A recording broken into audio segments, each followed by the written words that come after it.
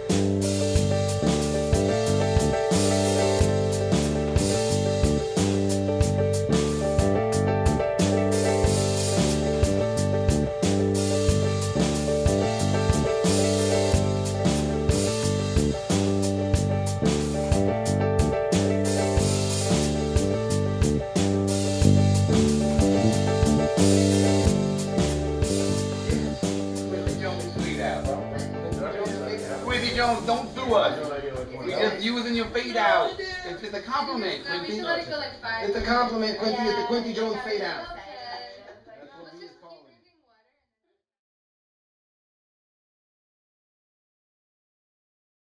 Are there any questions? Has anyone got any questions?